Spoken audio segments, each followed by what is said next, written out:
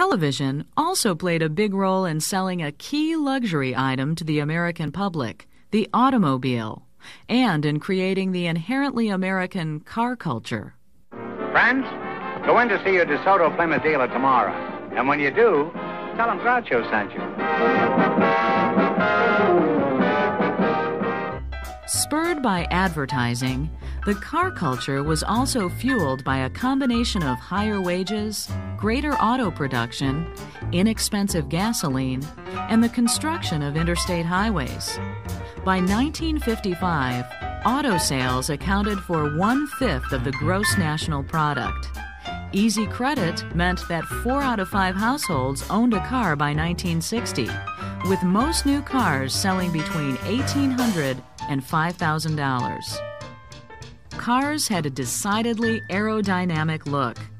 Huge grills mimicked jet intakes, giant fins echoed the style of swept-back wings, and protruding taillights resembled the red glow of afterburners. Americans flew these eye-catching autos down new highways that looked more like runways than roadways.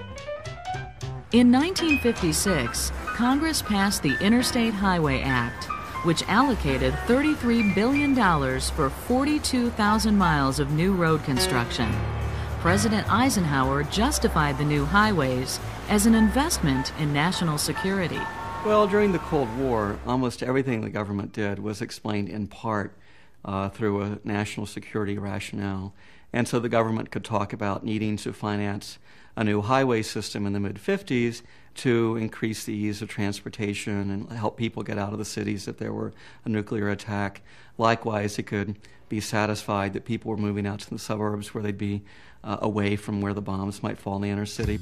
Service stations sprang up along the superhighways where smiling attendants not only pumped gas, but checked oil, water, and air in the tires.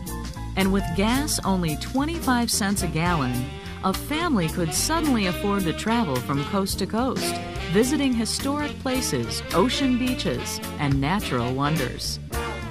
American treasures such as Yellowstone National Park, the Grand Canyon, and the Redwood Forest were favorite summertime attractions.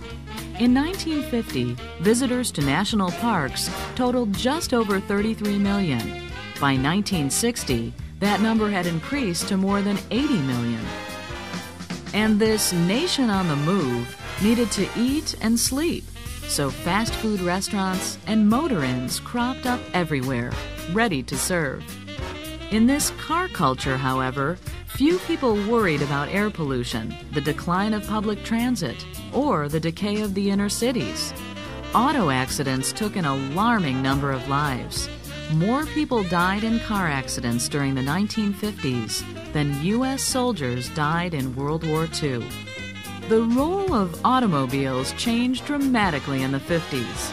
No longer was a car just a means of transportation. In this new culture, cars provided freedom, conveyed status, and expressed the owner's personality.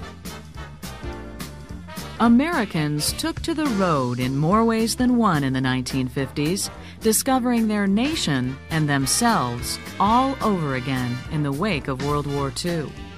Superpower politics and American youth ran neck and neck, jockeying for position, as the US of A bolted full throttle into the even more volatile 1960s.